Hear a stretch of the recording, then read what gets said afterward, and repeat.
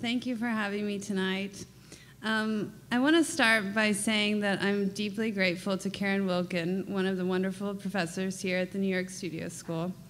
And I wanted to say a couple of things that were funny about meeting Karen and how long we go back as friends. I first met Karen in 2004. She was visiting critic at my graduate school in Savannah, Georgia. And during her visit, I went to her lecture, and it was completely flooring to the artist and everyone in the room. We were all just, our minds were exploding by her insight into painting and the artists that she showed us. And the next day, Karen visited my studio. And our visit might have lasted 5 minutes. However, it was the most monumental studio visit I had during my entire graduate career. She walked around the studio and looked my paintings up and down, and I was terrified of what she was going to say. And she said, "You're doing all of the hard stuff. You just are using too small of a brush." And with this insight, she gave me the courage to trust the integrity of my mark making, even if it resided in a single gesture.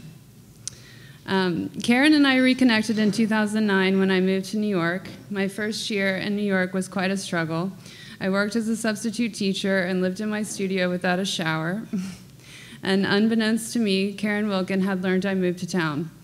Fortunately, she remembered our studio visit and in Savannah many years before, and she recommended me for the Triangle Art Residency. This residency awarded me a free studio for a year, and aside from its great importance in helping me get my feet on the ground in New York, it also gave me the space to explore and develop my practice. Now, many years later, I'm so pleased to be here tonight through Karen's recommendation, speaking at a school whose foundation is built upon giving artists the same opportunity. Thank you.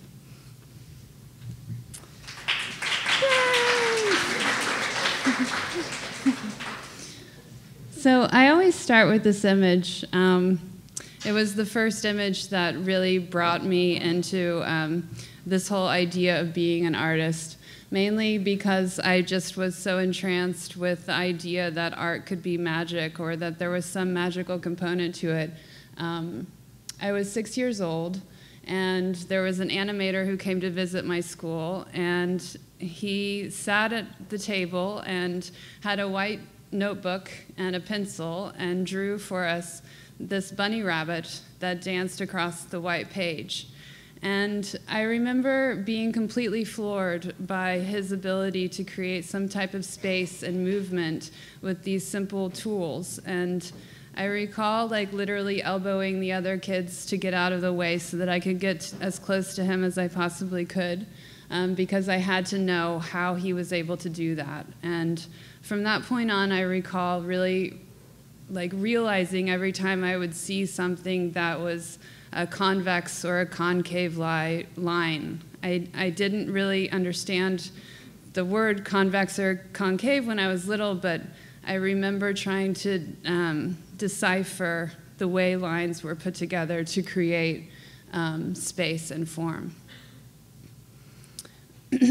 And when I was growing up, I was in Oklahoma, and so I had very limited resources to art history or any kind of Western art historical kind of books. And so a lot of the things I looked at were things like this, where you have like a Native American or one of these Navajo blankets. And a lot of the ways I taught myself how to draw and paint were just through using like repetition and trying to draw the patterns similar to what you see here. And I feel like it contributed a lot to the way that I work with patterns and the colors that I use, and the way I kind of map out space obviously has a lot to do with these Navajo blankets. And the other peculiar thing I think is that most of the reference images I used when I was painting figures were Native American, so I didn't have a typical Western person I was looking at. A lot of the Indians were Native American, or these images were Native American, so I drew a lot of minorities growing up, and I didn't realize that that was strange until I left home. These were also things that you see in Oklahoma a lot, like at the dentist office or at the bank. This type of imagery is just everywhere, and I grew up being surrounded by it, and I never thought that it was really that uncommon until, again, I left home and realized that not everybody has these confrontive type of very war-oriented imagery surrounding them. But what I really drew from these types of images were the surface qualities that's found within them. Like you can see here, the suede looks like suede. The leather really looks like leather. You can kind of like see all of the individual beads on his coat there, and the skin is rendered exactly like skin. So I feel like as artists, a lot of these painters were really interested in surface qualities and trying to diversify the way that they explained surface. And so it makes a lot of sense for me to be drawn to this painting, which is what I've been working with for several years now. I've been thinking about this painting a lot, and it's been the main point of departure for where my work is now. And my first interest in the work was actually the white wall behind the milkmaid in this painting, mainly because I am so fascinated by things that are not like my own paintings, and I use a lot of color, and I tend to maximize the surfaces that I'm using, and a lot of texture and goopy material. And so this wall is exactly the opposite of what the nature of my work sort of stands for. But I'm interested in it mainly because it's comprised of several different colors all webbed together, yet it conveys a white wall. And I find that optically to be such an interesting occurrence. And so I started thinking about that white wall really early on in my 20s, but then it kept sort of showing up when I would go investigate different reference images. And so I decided to start considering the white wall a lot more, and actually like how the white wall in general serves a role in art, and how it holds a painting on the wall or serves as a space for a sculpture. So I started investigating this painting and thinking about like what may have happened behind the wall, and asked questions about the milkmaid, like what's inside of her pocket, what's under the table, what's behind her wall, what's happening outside of the window, and tried to bring a new conversation and this parafictional world to the table of this milkmaid. The first major project I worked on for it, I basically had access to an entire gallery space that allowed me to make her mudroom or her broom closet. So I began to build the domestic space of the milkmaid as a painting in 3 dimensions. And I took in like every aspect of the space of the gallery as if it were the inside of a white canvas. So I had every single square inch of the gallery memorized. I had it all measured down to every square inch. And I decided to take away the stretcher, take away the canvas, and just use the white of the wall as a surface to work with. And I began to take the paint off the canvas entirely and use it as a sculptural form. So I started looking at these medieval tiles and 17th century components that I could reinvent with today's technology and understanding of visualizations. So I replicated a lot of these medieval tiles, and then I started making casts of paint tiles. That was how this project started. So this was my first rendition of cast paint tiles, and I was like a mad scientist in my studio. And I wanted these tiles to kind of have the effect of maybe a jelly shoe that you would see at Walmart and something like deeply historical mixed together, because I feel like in general we're bombarded with those 2 connotations at every given moment, like depending on where you are in the country, you could be met with something very deeply historical and then something that's very cheap and easy to get. During this project, I built an inventory of the milkmaid's things, and I started really considering her as a person and giving her another identity and thinking about what the identity of a milkmaid could be today.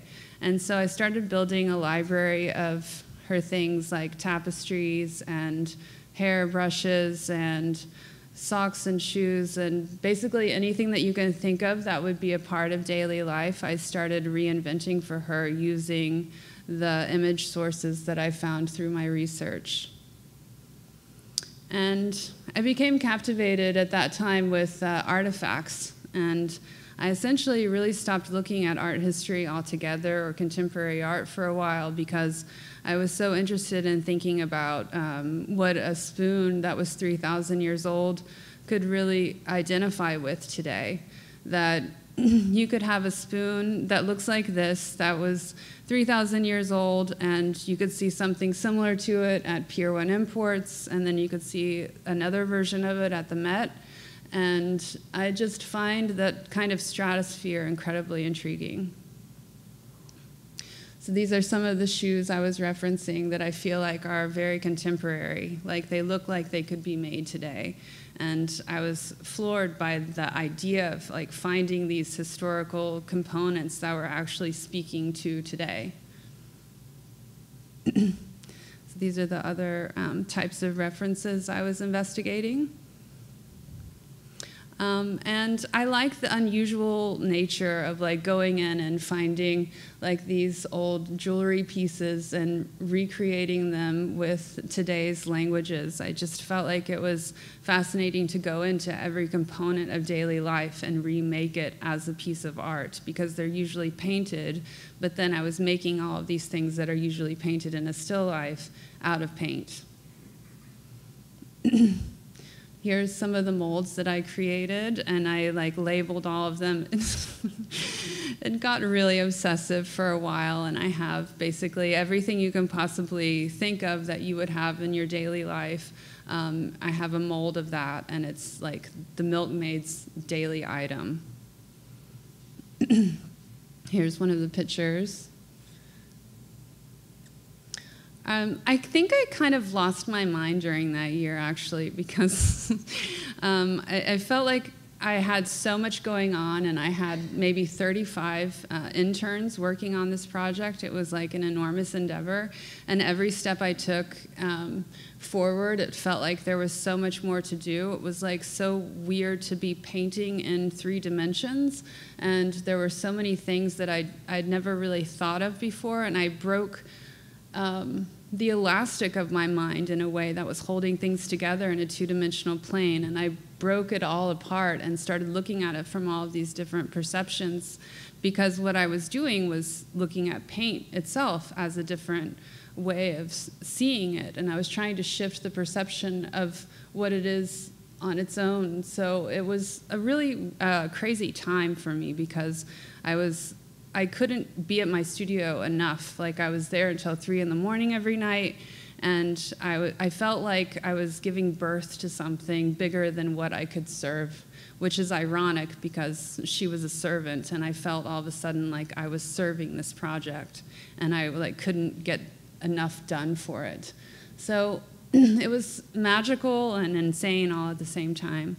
So with the interns, I was working with several different architecture students. I had an anthropology student at one time, fiber students. Like, I had a person basically from every walk of life and major was attracting themselves to this project, which I also felt like happened naturally. And we started basically building the gallery out of cardboard in my studio. So you can see here, like, the windows mapped out and the door made in cardboard. And this was an image of my studio at the time. And all of these tiles I rearranged like 3,000 times, like, because I was actually physically painting with them. So the whole act of making this work was incredibly physical, and I had to use all of my body and climb up big stairs to get to the top of the piece, and I was rearranging it constantly, trying to map out how it would feel to walk through this three-dimensional painting. Another strange happening that occurred during this time was often when I would look up at the interns and they would be sitting in front of the window in my studio, it was almost like they were turning themselves into Vermeer paintings. So this performance aspect to the work began to occur, and you can see here kind of what I'm talking about. Like, each of these women are sitting close to the window, and oftentimes they would be sewing. And I just found that to be also incredibly interesting in terms of, like, these people were doing very antiquated types of projects, yet they had Adidas sweatpants on, or they had some kind of signifier on them that made them look like they were from today.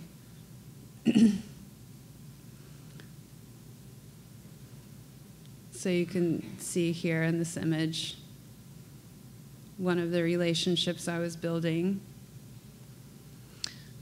This was the moment in the studio right before it left for the show, and I can't really explain why in words, but it was one of the richest moments I had ever had with my work or in my studio, because it was after a year of working so hard on building and inventing all of these new avenues towards painting.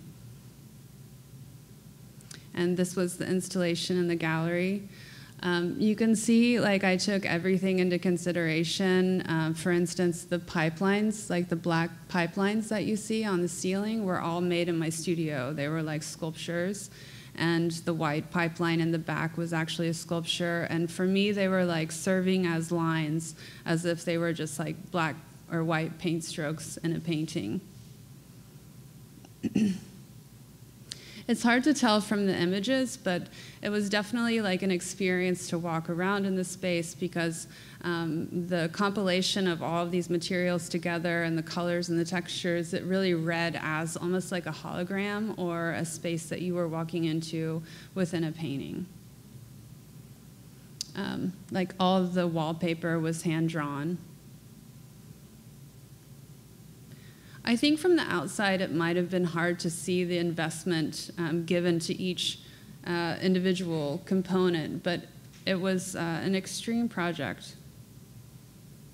And this was one of the images from the show where all of these things, or most of these things, are made out of paint. So it was literally like these layers coming together, creating this dimensional world.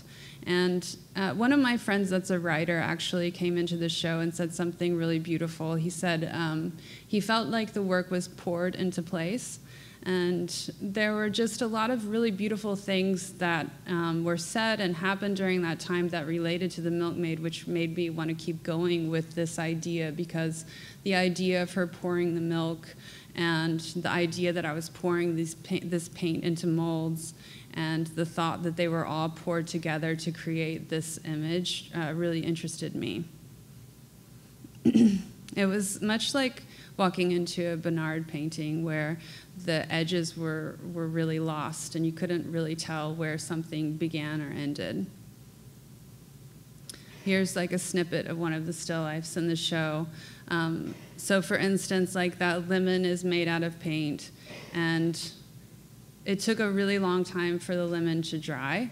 And I just thought that was interesting too, that like in a painting, you know, you wait for things to dry, and there's all this time-based instances that happen when you're making a work of art. And so it really threw everything that I had known about painting on its head.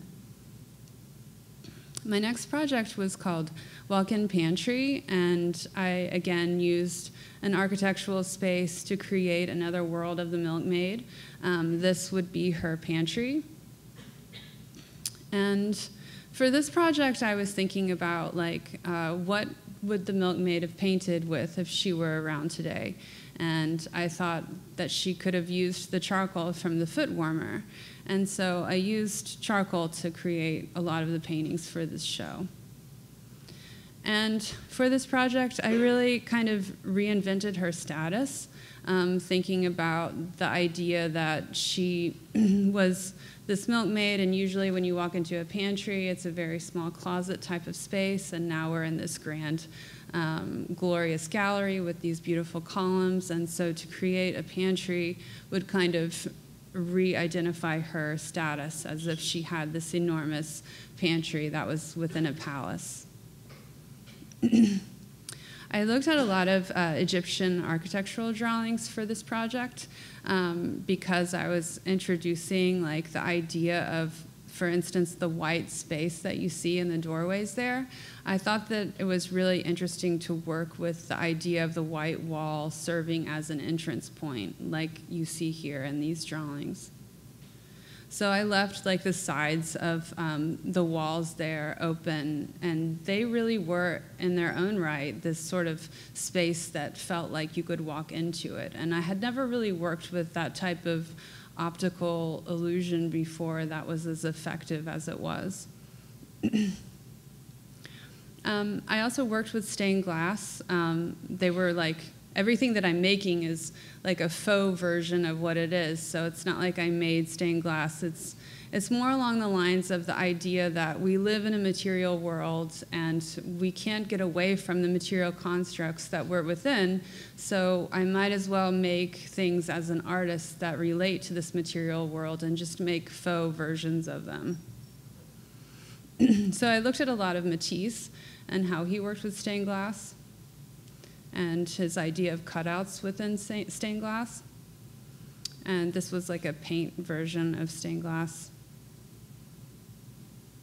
So this is the other side of the gallery when you're looking at the entrance with these little stained glass windows, and we blocked out the rest of the window and just had these little, almost like peepholes in the stained glass that were like fruits and apples and oranges that related to the idea of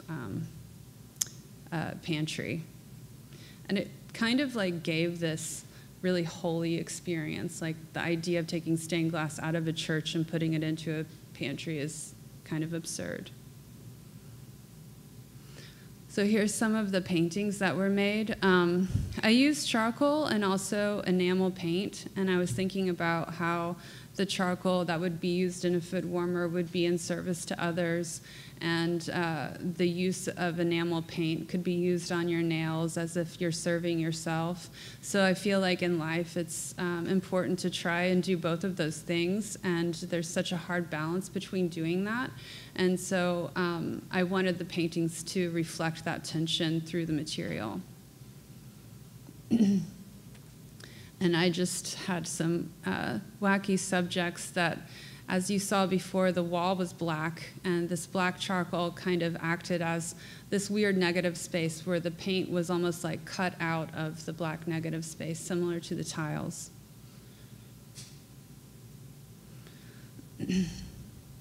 I started to think about my entire process as an artist as like having a deck of cards. Like my practice is now this arrangement of different methodologies that I've brought to life or birthed somehow, and now depending on the show I feel like I'll give way to whatever deck or whatever series of cards is necessary to work with the space or the idea that I'm trying to portray. So for this show I wanted to make the pantry paintings out of works on canvas, and for the next show it might be all stained glass or whatever. It doesn't necessarily matter to me anymore what the material is. It has more to do with the arrangement of the space, the architecture, and the idea that I'm trying to convey and what best serves that idea. After the show, we had a dinner at the gallery, which I was lucky enough to get to design myself. And I wanted the tables to look like 17th century still lifes, and it was really fun to put this dinner together because it was also this other weird component that was happening with the work, that this other extension was allowed where I thought about making a dinner party, and in a way it became like an installation. And we had planned to use an adult harvest during the dinner to create like an ambiance in the pantry as sort of a social commentary. And the woman who was meant to play that night ended up backing out at the last minute, and she said her daughter could play. And so she did, and it was remarkable. And it was an incredibly powerful experience because she was very poised when she played, and everybody was incredibly moved by her work. And it was her first performance, and I felt like it was also my first performance, where at this show I really announced myself as a servant to my work. And for me, it was kind of like building a relationship to an Annunciation painting or something like that, where I was announcing, and for me it was important to announce to my community that I was going to be serving my work, that that was my role, that it really wasn't about anything more than what I could do as a servant for art. And so to extend that gesture, I did like a ceremonial pour of water during the dinner for everybody there. And there were some funny things that like were said also that night. Like a woman wrote me the next day and said that she just poured water all day because she wanted to hear that noise again, that somehow the noise of me pouring the water into the glass became something that she now like felt was something. So it was kind of interesting what that experience gave way to. And then my most recent project that I've been working on has to do also with the Milkmaid, and I was given a show at this museum in Oklahoma called the Oklahoma Contemporary, and they're kind of revamping their museum, and they're going to be bringing in all of these new contemporary artists to the city. And so they asked me to come and kind of initiate this new regime they're building there. And it was quite fun. So when I did the site visit, I was thinking about building her entire house in this space because it's like the hugest space you've ever seen. It's probably 9,000 square feet at least. And so I had an opportunity and access to more space than I'd ever thought of before. And so I was going to build like several installations of domestic spaces. And when I got there and visited, I realized that I wanted to build her storage compartments there instead. And so I started with this window as the first installation, and I thought about the idea of lace and how, like, in 17th century, lace making was such a pivotal thing that people did, or like such a primary thing that women would spend their days doing, and thought of her daily objects, these artifacts I've been mentioning. And I used this stained glass window that's in Cologne. It's like a really obscure stained glass window that's located in Cologne. And I thought that it was really beautiful because it sort of replicates the idea of lace, and it gathers together and shows these like swords or stars or things like that. And so I wanted to convey something similar with color and use this idea. And I got this idea for the lace pattern from a dollar store tablecloth that I used. This was actually made into a stencil that was used for the stained glass windows. And I like this thought of taking a vinyl, really cheap dollar store tablecloth and then turning it into this royal material, or royal-looking material. And so this was in progress. I was only able to look at 4 of the panels at a time, and there were 14 window panels. So it was kind of scary because I was working with this piece blindly in 2 different ways. In one regard, like I had to paint those white towers you see on the floor. Those were exactly the size of the panels. And I would actually collage together the images for the panels on the floor so that I could see through them with the white. So again, it was like now taking the wall to the floor and using this white surface as a point of illumination. And then it was also like a blind way of working for me because I really didn't know how things were going to look until I had them in the space. So here's me in relationship to them. And I had a great time cutting and pasting colored paper together. I had never really allowed myself to do that before, but I always loved like collaging and cutting and pasting things together and putting them in front of windows. And I would say the most commonality between all of the works has to do with this black that I've been using. And I'm really using the black as like a chiseling tool. Like I'm thinking about black and white a lot, and using black as a way to ground a lot of my colors and a way to contrast some of the white I'm using. So I would collage together all of these different colored papers, and then I would chisel out the images with the black enamel paint. I had a lot of really magical moments making this piece because there was only my imagination that could serve it, because I had no idea what it was going to really be. And it really made like a nice ambiance also in the studio, because every day when I walked in, it was like I was surrounded by these colored lights. Here's another image of the studio. And then this was the final piece. If you want, you can come look at my computer after. There's a better version of it on here. But it was exciting because the reflections on the floor really served the piece. And I think that it came together well in a way I didn't expect. It had a lot of different components to it that I had no idea were going to occur. Like, depending on what type of day it would be, like it would give way to this like flickering three-dimensionality. And it was funny because one of the girls that was working at the museum came up to me, and she like pulled me aside and she whispered like, "Is it supposed to look 3D?" Because it's like turning and it's changing when I look at it, and like it looks almost like it's coming out of the wall at one point and then it's like moving back out into the sun. So it was kind of funny, like the relationship it had with the community there too.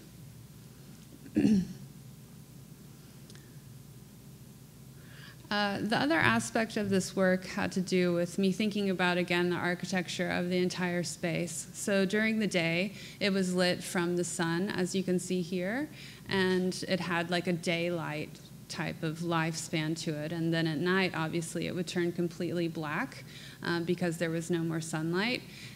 But from the lights inside, when you stood outside, you could see the entire piece illuminated by the interior lights.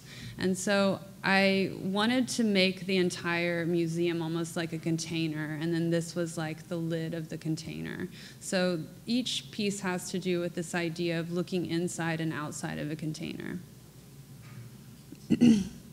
Speaking of containers, the next work has to do with vessels and the storage of vessels. And my thoughts along these lines had to do with, it's kind of not happening anymore when people give their dishes away, like their grandmother's dishes to their granddaughters, or this passing down, this heritage that once happened, I feel like, in our country and abroad, where dishes were something that you received as a part of your inheritance. And I feel like nobody really wants to receive china dishes anymore with their inheritance, and a lot of these things like are very valuable, but they're kind of shoved away or put into a storage closet. So when I was considering the idea of storage, I thought about the dishes I'm going to inherit and how strange that is, because I'll probably never use them, but they're this thing that's been passed down for so many years. So as I've been mentioning, I've been in conversation with the white of the wall, so I wanted to use the white of the wall as a form for the dishes to occupy. So I wanted to turn the white of the wall into the dishes, essentially. And this piece had so many different iterations. It started as metal cutouts, where I was building the negative space of the dishes with the metal cutouts, and I was securing these nails on the back of the metal. and then sticking them on the wall as if to assemble them. It was almost like this 2D assemblage, and it was quite weird because they were like floating in front of the wall, and so they had a shadow to them, and they were going back and forth and operating like a painting and a sculpture at the same time. And this is what I thought I was going to do. I was going to use these metal cutouts and then also paint on the wall. So it would be like an optical illusion where when you walked up to the piece, you would see the black flatly painted on the back wall, and then you would see some pieces coming off of the wall. And when I did it, it was really amazing because you really couldn't tell what was painted and what was protruding off the wall at different points of the day and different times when you looked at it. So it had this illusionary aspect to it that I was really attracted to. And then as time went by and I started getting more into this piece, I realized how impossible it was going to be to actually install it because I would just get lost in the details and the fragments of the metal pieces. So I decided to break down each of the dish works into different cabinets. And I also felt like, in a way, the dishes were starting to look like hieroglyphics or some type of text. And it was almost like they were getting too long, like when they were like up against the wall and they were like going all the way down the wall and around. I wanted to build these walls that would wrap around the viewer, almost like a scrolling dish going around you. And I felt like eventually that was too much, and so I ended up weeding it out and making each of these cabinets. So there were 4 individual cabinets, and to me, thinking about the dishes as text also related to these cabinets as being pages out of a book. And so I made these cabinets out of drawings that I created in my studio, and I had this work fabricated in Oklahoma, which was really odd because I had to do a lot of it on the phone and on the computer. And so basically I took my drawings, these black and white drawings, and then I transcribed them into a computer rendering, and then they were given to a guy who had like a plasma cutter, and he cut each one of these like implied shelves. He cut the dishes out of each one of these shelves, and then I secured them onto these white wall cabinets that I built, and and did everything that I wanted. And it was also like another way that I worked blindly for this entire show because I had no idea how this piece was going to turn out until literally the day of the install. So when they went up, I was really happy to see the shadows. Like I didn't know if the shadows were really going to be conveyed or if the white of the wall would have any dimension. But you can't really tell from here, but it really did have like this strange optical effect where each of the dishes were either like coming out of the wall or they were receding, and it was like this figure-ground relationship that was exciting to me. So you can see some of the shadows. It was almost like at certain times of the day, you could kind of see it as a charcoal drawing or even a pencil drawing because the shadows, there was so much multiplicity in the shadows of different grays, and the tonality of it was really like elegant and lovely and felt delicate like a dish. But yet everything was hard and like really hard-lined and chiseled out, which was also another like contrast to the work, materially speaking. So when I started the first project I mentioned earlier, I thought about how I could make the Milkmaid's tapestries out of paint. And I had been doing a lot of different sewing with paint techniques that I had built over time. And I decided to kind of reinvigorate my methods by trying to consider how these tapestries could be remade out of paint. And so I thought about the relationship to the window in Vermeer paintings and how important and instrumental they always are.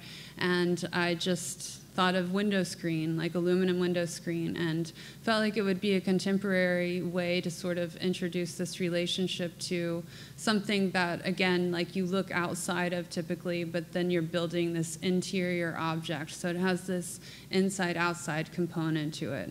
So this was one of the first tapestries that I made with just white paint, and I used a template that I worked from my rug, actually, from my home. and it's my cat's favorite rug, so I call this the Poseidon rug template. And I've had many different colors made of it and lots of different renditions of it, and I worked with just this basic template for a long time trying to figure out how to do this technique.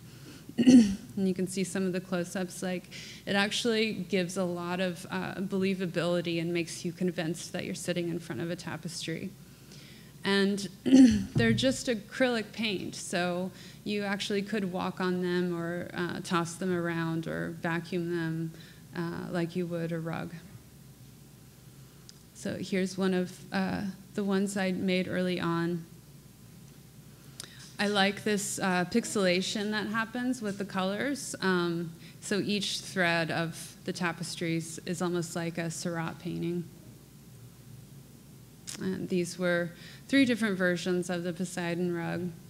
And I started using like outdoor themes like sun, moon, and stars at this time, working with this idea of inside and outside, as I mentioned before. I had to build a lot of different contraptions to try and figure out how to actually do this, and this was one of the first ones where I actually took stretcher boards and started putting them up against my wall in different ways. So it's like I'm using the same framework that anyone would use in a painting. It's just I'm remapping it out to serve the purpose for these different methods. And they've grown over time, so now I have this larger contraption that I can actually walk behind and push the paint through. And this theme of me painting blindly occurs here as well, where I'm actually standing behind the painting and I don't really know what's happening on the other side. So it's kind of exciting to work from something from the back and the front. And I feel like that's a lot of what I'm speaking about in terms of extrapolating the material of paint in itself and taking it apart and trying to see it from as many different perceptions and work with it in all of these ways where it becomes like a physical, dimensional relationship. For the show in Oklahoma, I actually made a series of tapestries that, again, related to sky themes. So each one of them was named after sun, moon, and stars. And this was the first time I used my own language in making these tapestries. I've been working with this template for so long, and so I decided to use some of my own drawings and then just basically replicate them into the tapestries. Someone came to my studio and said, "This is the blood of Guernica," so I put this here. I thought that was interesting. That was an interesting idea. So here's a close-up. You can see all of the different threads of paint put together, and the kind of oddball characters that are emerging. And this was the installation. A lot of my relationship to Oklahoma, I tried to bring out a lot of the stories that I grew up with, and mostly my biggest connection to nature growing up had to do with the sky, because it was basically the only nature I had growing up. I mean, it's the primary way you experience nature is through the sky. So when I was growing up, I would often go out into the country and lie in a bed of grass and look at the stars and listen to music. And so a lot of my memories have to do with the sky and the emptiness of the sky. And people often feel really overwhelmed by the barren landscape there because it's just so empty and open. And I find it very much to be like home to walk into this very vacant space.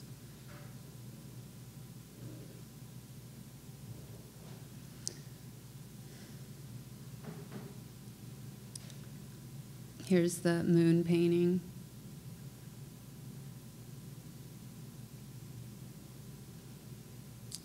And then the last installation had to do with painting on canvas. And I guess in a lot of ways what occurred to me during this project was, I think overall what I'm trying to do is basically talk to a lot of things like the Stonebreakers, or a lot of paintings like the Stonebreakers, where I'm elevating these common workers. So I'm rebuilding the milkmaid space and recontextualizing her from a servant to a queen or someone at a higher status. And much like Courbet, like reintroduced the painting of these common workers and tried to elevate their presence in a way that hadn't normally been seen in art. And so I'm just rebuilding her space and dimensions. And I've been using a lot of like miniature subjects to get reference from lately. And I got sucked into this wormhole of looking at Barbie objects on eBay. And if you ever are looking for something to do, I highly recommend it, because it is one of the strangest things I've ever seen, where people make arrangements like this and they're for sale for $1.25. And I just can't imagine how long it took for them to put these things together.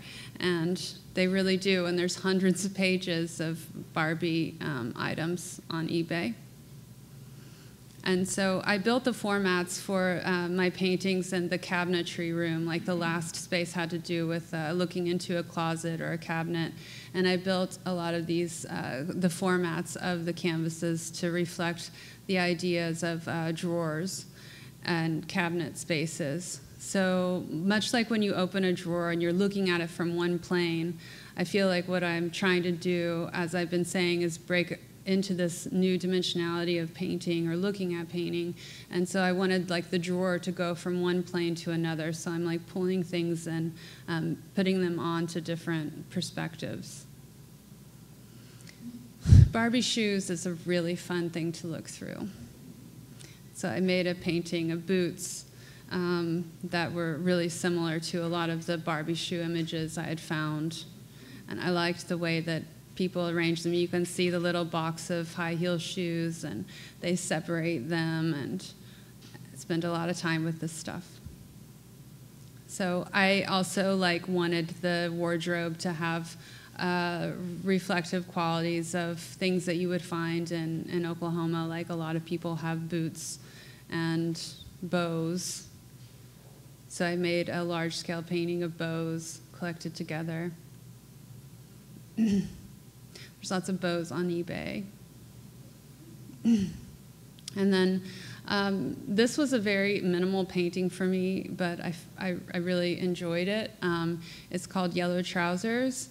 And it's one of the paintings that I really tried to incorporate something like a family story with New York. So I wanted to kind of build a relationship between New York and Oklahoma. And when I was growing up, or when my dad was growing up when he was like 8 years old, he was in New York with my grandfather, who dressed very eccentrically.